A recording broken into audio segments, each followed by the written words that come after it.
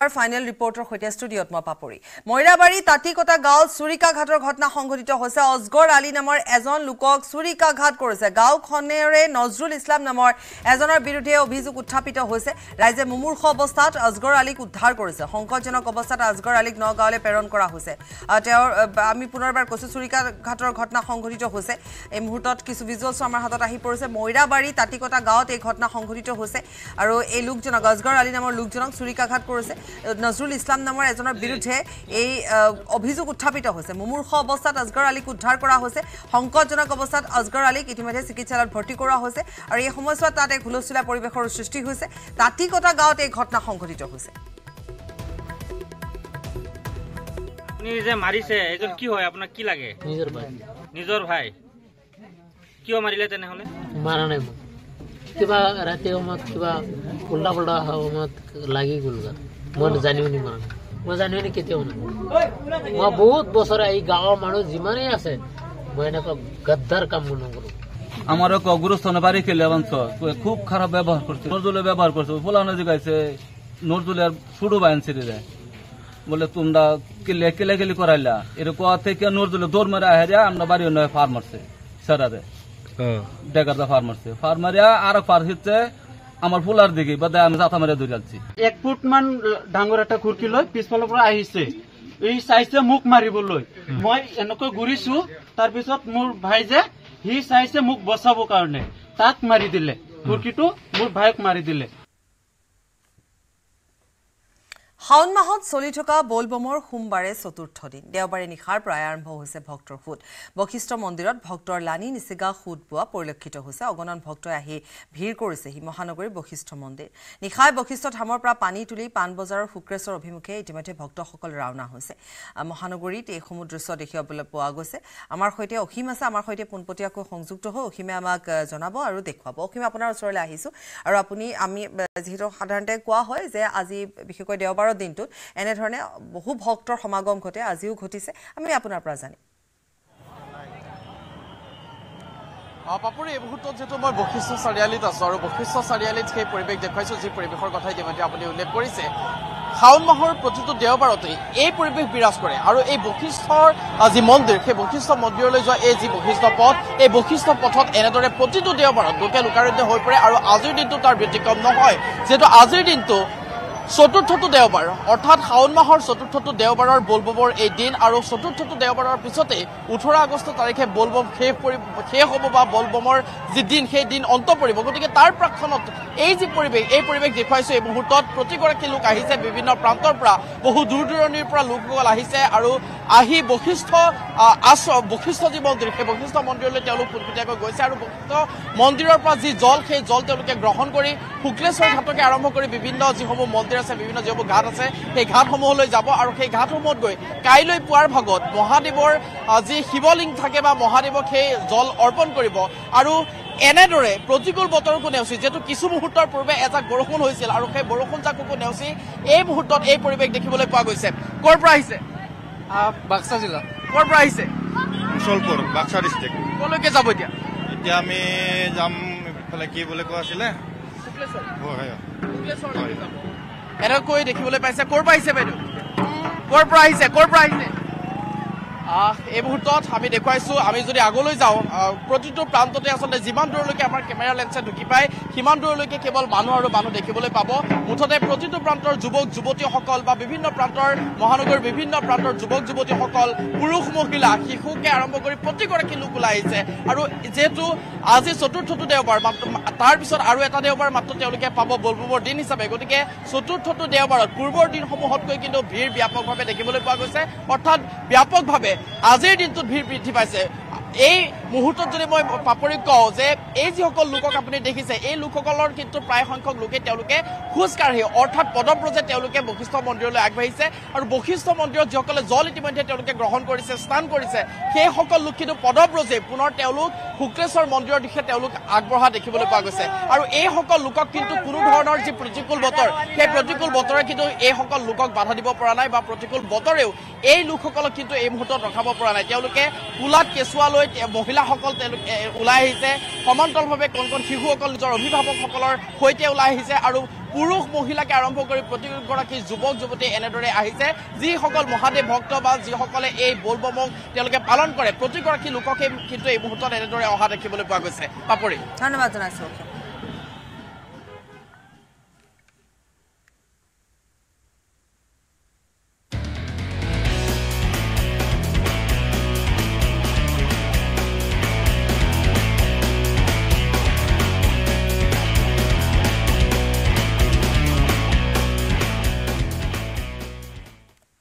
আৰু আজি অন্ত পৰিব পেৰিছ অলিম্পিক অন্ত পৰিল ভাৰতীয় খেলুৱৈৰ অলিম্পিক অভিযান মুঠ 6টা পদক অৰ্জনেৰে পদকৰ তালিকাত 69 নং স্থানত আছে ভাৰতে চলিত অলিম্পিকত এটা ৰূপ আৰু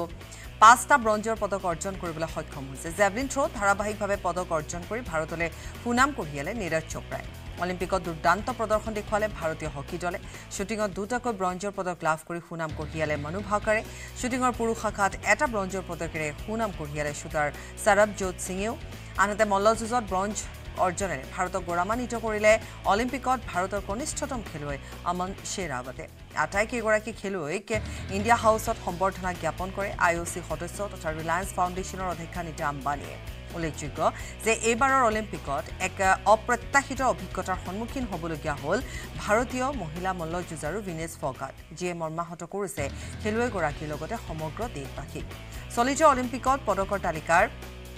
শীৰ্ষ 3টা স্থানত আছে ক্ৰমে চীন আমেৰিকা আৰু অষ্ট্ৰেলিয়া বিগত টকিঅ অলিম্পিকত ভাৰতে এটা সোণৰ পদক সহ মুঠ 7টা পদক আজুৰিবলৈ সক্ষম হৈছিল সুদীৰ্ঘ 41 বছৰৰ পাছত ভাৰতীয় হকী দলে টকিঅ অলিম্পিকত পদক লাভ কৰিছে ভাৰত তুলক মীৰাবাই চানুৱে 2020 চনত টকিঅ অলিম্পিকত মহিলাৰ 49 কেজি শাখাত ৰূপৰ পদক লাভ কৰি ভাৰতৰ পদকৰ খাতা খুলিছিল টকিঅ অলিম্পিকতে আত্মপ্ৰকাশ কৰা লাভলিনাই ব্ৰঞ্জৰ পদকেৰে সুনাম কঢ়িয়াইছিল ভাৰতলৈ আনহাতে 2016 চনৰ ৰিঅ ডি জেনেৰিঅ'ৰ অলিম্পিকত 2টা পদক অৰ্জন কৰিছিল ভাৰতে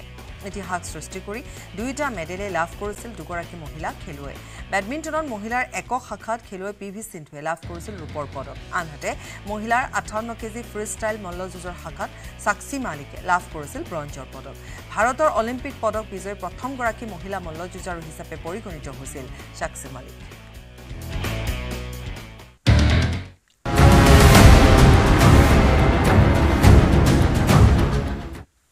শনিবাৰে এক্সৰ এটা পোষ্টত বৃহৎ অঘটনৰ ভৱিষ্যতবাণী কৰি দেওবাৰে পোৱা বিস্ফোৰণ ঘটালে হিণ্ডেনবাৰ্গে আদানী অফচৰত বাছ দম্পতীৰ গোপন অংশীদাৰিত্বৰ অভিযোগেৰে আদানী কাণ্ডত পোনপটীয়াকৈ জড়িত কৰিলে সেবিৰ অধ্যক্ষক বিভিন্ন কাৰ্যকলাপৰ জৰিয়তে সেবিৰ অধ্যক্ষই আদানী গোষ্ঠীত ধন বিনিয়োগ কৰাৰ অভিযোগ উত্থাপিত হৈছে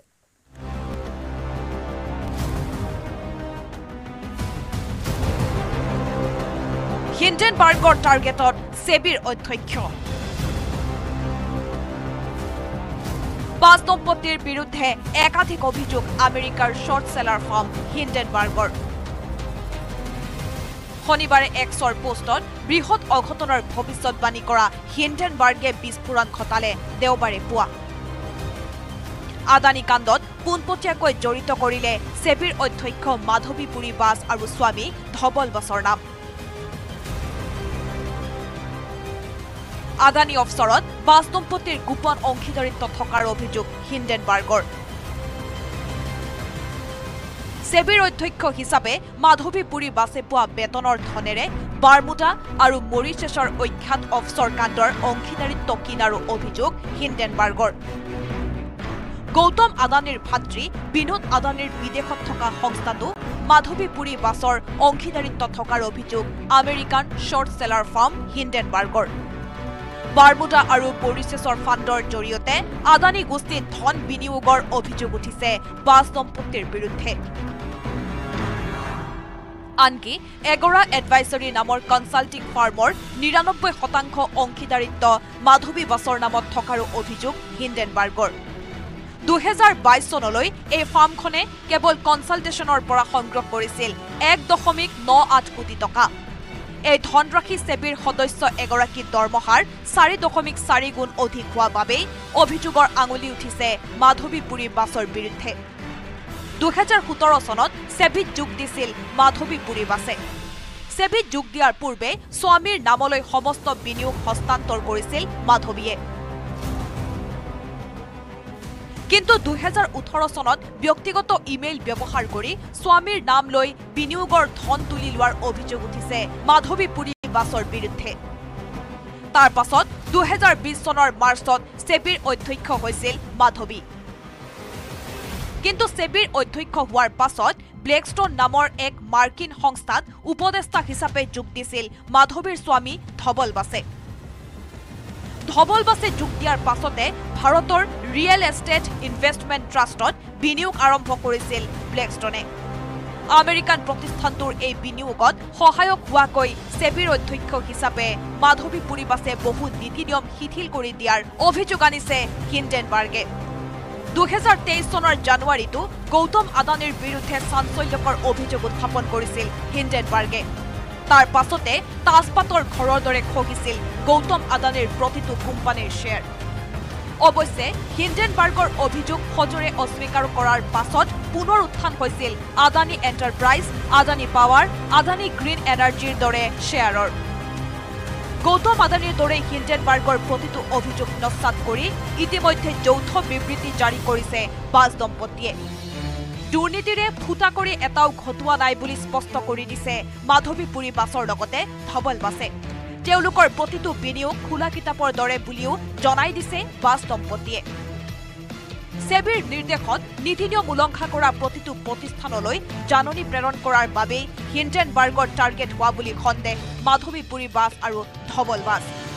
কিন্তু বাছ দম্পতীয়ে অভিযোগ অস্বীকাৰ কৰিলেও হিণ্ডেনবাৰ্গৰ বিস্ফোৰক অভিযোগে কিছুদিনলৈ তুলপাৰ লগোৱাৰ আশংকা আছে ভাৰতৰ শ্বেয়াৰ বজাৰত। News desk report, news 18 Assam north east. আৰু ইফালে হিণ্ডেনবাৰ্গৰ বিস্ফোৰণৰ পিছতে প্ৰতিক্ৰিয়া প্ৰকাশ লোকসভাৰ বিৰোধী দলপতি Rahul Gandhi. This is an explosive allegation because it alleges that the umpire herself is compromised. The savings of millions of Indians, hard-earned, honestly earned savings, are at risk. It is therefore imperative that this matter is investigated. Retail investors, honest investors, pensioners have three questions. The first, why has Chairperson Madhavi Butch not resigned? Second, God forbid something were to go wrong and investors were to lose their money. Who is responsible? Is the Prime Minister of India responsible? Is Madhavi Butch responsible? Or is Mr. Adani responsible? And finally, the Supreme Court has been looking at this matter. New allegations have emerged. Very serious, explosive allegations have emerged. Is the Supreme Court going to look at this matter suo motu again? Slowly becoming crystal clear why Prime Minister Modi is against a joint parliamentary committee looking into this matter. সাৱধান, একাংশ দুষ্কৃতিকাৰী লক্ষ্য হৈ পৰিছে চৰকাৰৰ পৰা scooty পাবলগীয়া ছাত্ৰী। চৰকাৰী স্কুটি দিয়াৰ নামত একাংশ দুষ্কৃতিকাৰীয়ে আৰম্ভ কৰিছে প্ৰবঞ্চনাৰ জাল। প্ৰবঞ্চনাৰে হিতাধিকাৰীৰ পৰা লাখে লাখে টকা লুটাৰ পাং পাতিছে প্ৰবঞ্চকে। আপোনাৰ কন্যাই চৰকাৰী স্কুটি পাব। ৩৬০০ টকা জমা কৰিব লাগিব ৰেজিষ্ট্ৰেশ্যনৰ কাৰণে। দিব লাগিব আধাৰ কাৰ্ড, মাৰ্কশ্বিট।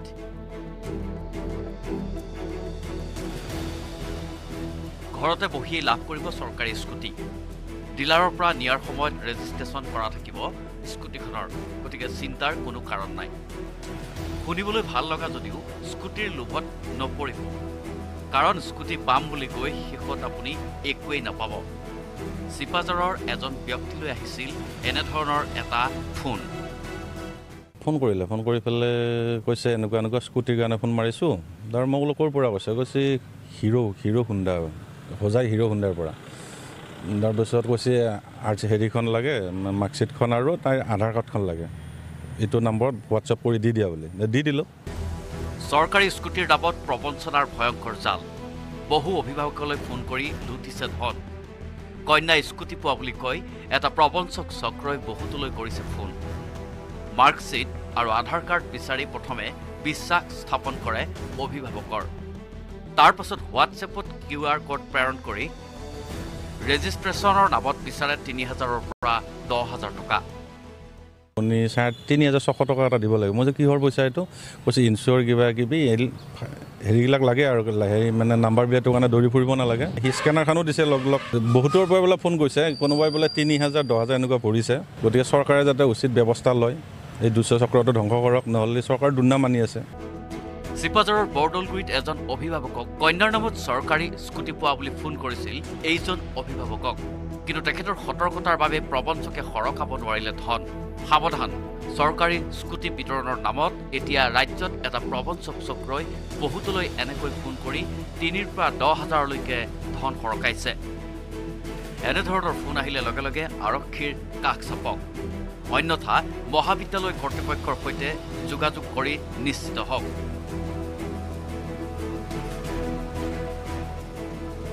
মঙ্গলদৈৰ পৰা নৱজ্যোতি মহন্তৰ report news 18 Assam north east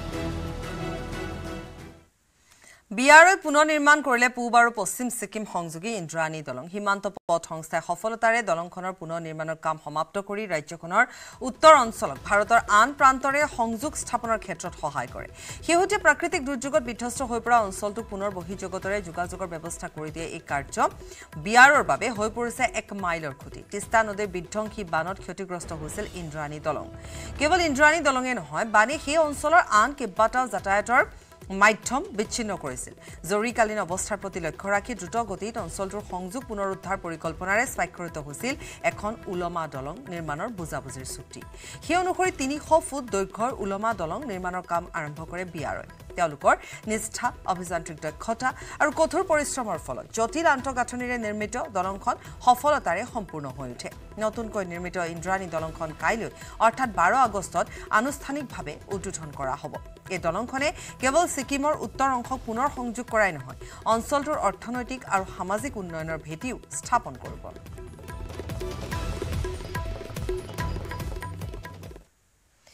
আৰণ্যক নামৰ বেচৰকাৰী সংস্থাৰ ব্যতিক্ৰমী পদক্ষেপ হাতী মানুহৰ সংঘাত ৰোধৰ বাবে মুকলি কৰিলে হাতী এপ প্লে ষ্টৰত উপলব্ধ এই হাতী এপৰ জৰিয়তে হাতী মানুহৰ সংঘাত ৰোধ কৰিব বুলি আশাবাদী মন্ত্ৰী নন্দিতা গাৰ্লোছা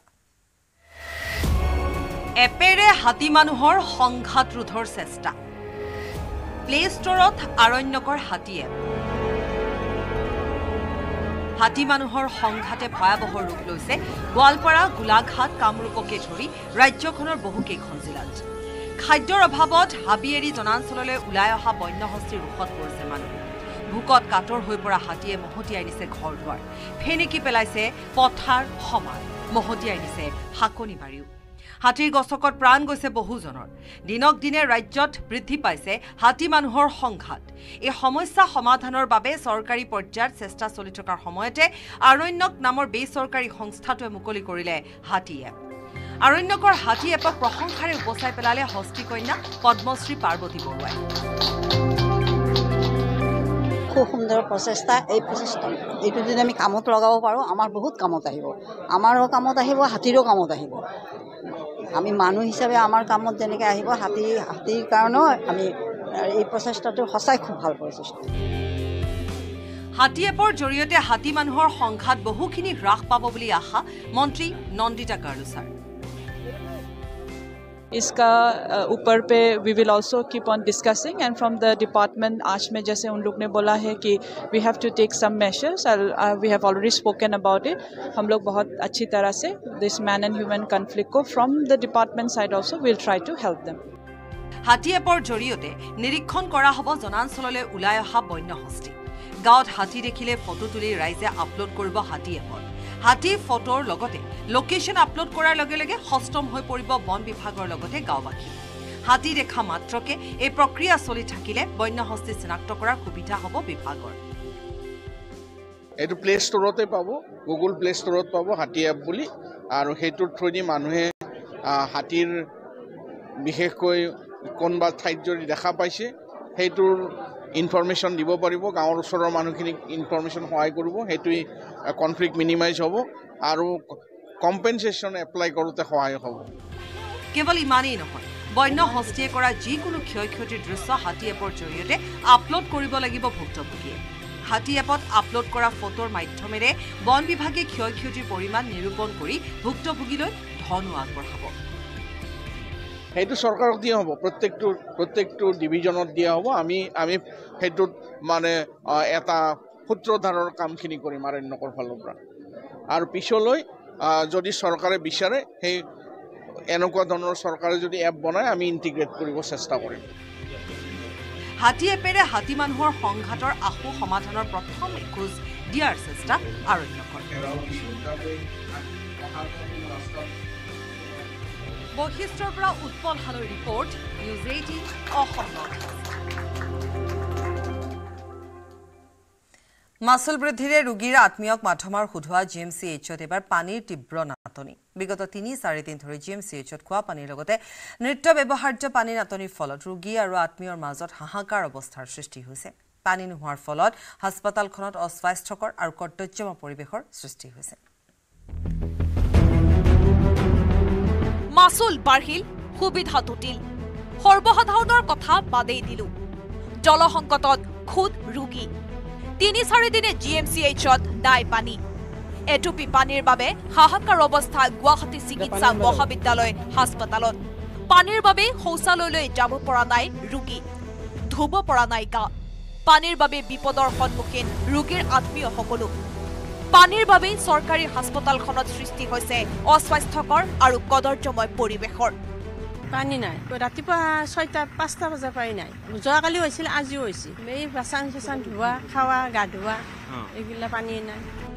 এফালে এসপ্তাহ পূৰ্বে চিকিৎসা মহাবিদ্যালয় হাস্পতালত বৃদ্ধি হৈছিল সেৱা মাসুল চিকিৎসা মহাবিদ্যালয়ৰ মাসুল বৃদ্ধিৰ ঠিক পিছতে এতিয়া নিম্নতম সুবিধাৰ পৰা বঞ্চিত ৰোগী আৰু অভিভাৱক এনেদৰে চলিছে নেকি ৰাজ্যৰ স্বাস্থ্য খণ্ড প্ৰশ্ন ৰোগীৰ অভিভাৱকৰ 5 দিন হল 6 দিন হল আহিছো পানী নাই তাত 4 দিন হল আজি পানী নাই কালি 300 টাকাৰ পানী লৈছো মই শেষ হৈছে আজি কৰবাৰ লম পইচাই নাই মোৰ তাত বাথৰুম যাব লাগে ইমান গন্ধ ওলাইছে দিয়াই নাই পানী আহাই নাই উল্লেখ্য যে ভুক্তভোগী ৰোগীৰ অভিভাৱকে বহুবাৰ চিকিৎসা মহাবিদ্যালয়খনৰ অধীক্ষকক এই বিষয়ে জনাইছিল কিন্তু কোনো গুৰুত্ব নিদিলে ৰোগীৰ অভিযোগক মাথো কাৰিকৰী বিজুতিৰ দোহাই দি দায় সৰাৰ চেষ্টা জিএমচিএইচ কৰ্তৃপক্ষৰ আমি কিমান কমপ্লেইন দিছো পানী নাই এতিয়া পেশেন্ট কি কৰিব এতিয়া গৈ আছে ঘূৰি আছে আৰু আইসিইউ বিল্ডিঙত গৈ আছে এতিয়া সিজাৰিং পেশেন্টবোৰ আইসিইউ বিল্ডিঙত কেনেকা যাব এনেকা ভয়ংকৰ পৰিস্থিতি হৈছে গুৱাহাটী জিএমচি মেডিকেল কলেজত পুৰা গোটেইকেইটা ফ্লৰত হৈছে পুৰা গোটেইকেইটা পুৰা বিল্ডিঙত পেচাব কৰিবলৈ গ'লে পানী নাই একো সুবিধা নাই আৰু ইমান গেছ হৈছে পেশেন্ট ইয়াতে বাচিবৰ কাৰণে ইয়াতে আহি মৰিব এনেকা গেছ হৈছে হে এতিয়া প্ৰশ্ন হৈছে এয়াই নেকি ৰাজ্যৰ স্বাস্থ্য খণ্ডৰ উন্নয়ন কেমেৰাত প্ৰভাসৰ সহযোগত বলেন ভট্টাচাৰ্যৰ report news 18 Assam north east আজাৰাৰ Kiranshree গ্ৰেণ্ডত Rotary district 3240 award অনুষ্ঠান ৰটাৰী ক্লাবৰ উদ্যোগত আইকনছৰ উদ্যোগত বিশেষ অনুষ্ঠান আয়োজন কৰা হয় অসমৰ লগতে বহিৰাজ্যৰ মুঠ 110টা ক্লাবৰ অংশগ্ৰহণ ৰটাৰী ক্লাবৰ হৈ সেৱা আগবঢ়োৱা সদস্যক এই বঁটা প্ৰদান কৰা হয় অসম তথা উত্তৰ পূব আৰু পশ্চিম বংগৰ 110টা ক্লাবে অংশগ্ৰহণ কৰে এই অনুষ্ঠানত এইবাৰ আমাৰ এইটো যে প্ৰগ্ৰাম হৈ আছে ৰটাৰী ডিষ্ট্ৰিক্ট 3240 এৱাৰ্ড চেৰেমনি বেসিক্যালি এইটো এৱাৰ্ড চেৰেমনি প্ৰত্যেক বছৰতে আমাৰ ডিষ্ট্ৰিক্টৰ আণ্ডাৰত হয় আৰু আমাৰ ক্লাবৰ সৌজন্যত এইবাৰ এইটো প্ৰগ্ৰাম ৰখা হৈছে হোটেল কাৰেঞ্চি গ্ৰাণ্ডত আৰু গোটেই ডিষ্ট্ৰিক্টৰ যিমান ক্লাবছ আছে সকলো ক্লাবছৰ পৰা পাৰ্টিচিপেণ্টছ আহিছে আমি খুব সুন্দৰকৈ প্ৰগ্ৰামটো কৰিব পাৰিছোঁ আৰু সকলোৱে খুব এনজয় কৰিছে আমি আশা কৰোঁ যি ধৰণৰ সাৰ্ভিস ৰটাৰী ক্লাবে প্ৰভাইড কৰি আছে সমাজৰ কাৰণে যিখিনি সাৰ্ভিস দি আছে সেইখিনি যাতে আগলৈও কন্টিনিউ হৈ থাকে আৰু ইয়াতকৈ বেছি ভালদৰে সমাজৰ হৈ কাম কৰিব পাৰে তাৰ কাৰণে মই মোৰ ফালৰ পৰা গোটেই ডিষ্ট্ৰিক্টৰ সকলো মেম্বাৰ্ছলৈ শুভকামনা যাচিলোঁ আৰু আগলৈও যাতে ভালকে কাম হৈ থাকে তাৰ কাৰণে মই নিজেও যিমান পাৰোঁ সযত্নে কাম কৰি যাবৰ কাৰণে ৰটাৰী এক্সেলেন্স এৱাৰ্ড নাইট আমি ইয়াত অৰ্গেনাইজ কৰিছোঁ আৰু এইটো ৰটাৰীত বিভিন্ন ডিষ্ট্ৰিক্ট থাকে এইটো হ'ল ডিষ্ট্ৰিক্ট 3240 তাত আমাৰ পুৰা নৰ্থ ইষ্ট আছে আৰু বেংগলৰ পাৰ্ট এটা আছে চ' ৰটাৰী ক্লাব যিটো 7 এৰিয়া অফ ফ'কাছত কাম কৰে আমি এনভাইৰনমেণ্ট লৈ পেলাই কাম কৰোঁ আমি বেছিক এডুকেশ্যন লৈ পেলাই কাম কৰোঁ আমি মেটাৰ্নিটি এণ্ড হেল্থ কেয়াৰ লৈ পেলাই কাম কৰোঁ তাৰপিছত আমি যিটো বেলেগ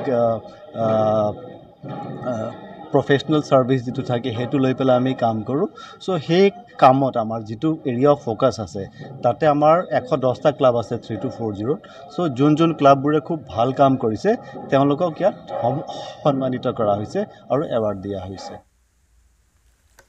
এটা নৃশংস হত্যাকাণ্ড জোকাৰিছে দক্ষিণ কামৰূপ নাতিয়েকক বাইক কিনি নিদিয়াৰ বাবে বৃদ্ধক নৃশংসভাৱে হত্যা কৰিলে পৰিয়ালে ক্ষুব্ধ ৰাইজে জ্বলাই দিলে পৰিয়ালটোৰ ঘৰ দক্ষিণ কামৰূপৰ জুৰ হিমলিৰ চৌধুৰী পামগাঁৱত সংঘটিত হৈছে এই ঘটনাটো বাইক কিনি নিদিয়াৰ বাবে বৃদ্ধক নৃশংস হত্যা পুত্ৰ বুৱাৰী নাতিয়ে মিলি প্ৰাণ ললে বৃদ্ধৰ ঘটনাক কেন্দ্ৰ কৰি উত্তপ্ত হৈ পৰিল কামৰূপৰ জুৰ হিমলিৰ চৌধুৰী পামগাঁও উত্তেজিত ৰাইজে জ্বলাই দিলে পৰিয়ালটোৰ দুটা ঘৰ ঘটনাস্থলীত উপস্থিত হৈ আৰক্ষীয়ে নিয়ন্ত্ৰণলৈ আনে পৰিস্থিতি মৃত লোকজন 67 বছৰীয়া আয়েত আলী মৃত্যুৰ পূৰ্বে বৃদ্ধজনৰ সৈতে সংঘাতত লিপ্ত হৈছিল পুত্ৰ বুৱাৰী আৰু দুই নাতি এই সংঘাতৰ মাজতে বৃদ্ধজনক চুৰিকাঘাত কৰে আন এজন নাতিয়ে যেটো মানে পুত্ৰৰ মই এগেটো মানে এইফালে পদুচৰ লৰাটো মানে কিবা বাইক চাইছিল নেকি বাইকটো দিয়া নাই তাৰ পিছত মানে এখেতে নিজে মানে মাৰধৰ কৰিছে মাৰধৰ কৰাৰ পিছত তেখেতে মানে তেখেত সৰু কলে আহিলে আহাৰ লগে লগে চাহালৰ নাম লৰাটো আহি কিনে ডাইৰেক্ট আপোনাৰ মানে যেটো মানে চুৰি ডাইৰেক্ট আঘাত কৰিছে আঘাত কৰাৰ পিছত মানে ভৰিখিনি ডাইৰেক্ট ওলাই গৈছে একদম নাতিয়েক সাহানুৰ ইছলামক বাইক কিনি দিবলৈ দাবী কৰি আহিছিল পৰিয়ালটোৱে কিন্তু নাতিয়েকক বাইক কিনি দিবলৈ সন্মত হোৱা নাছিল আয়েত আলী ইতিমধ্যে জুৰ হিমলি আৰক্ষী চকীত আত্মসমৰ্পণ কৰিছে বৃদ্ধজনৰ সৰু নাতি সাহানুৰ ইছলামে ঘটনাৰ পাছতে পলায়ন কৰে আন এজন নাতি সাহালম ইছলামৰ পুত্ৰ আব্দুল কুদ্দুছ আহমেদ আৰু বুৱাৰীয়ে কুন্তলিৰ পৰা আবুল কালাম আজাদৰ report news 18 Assam north east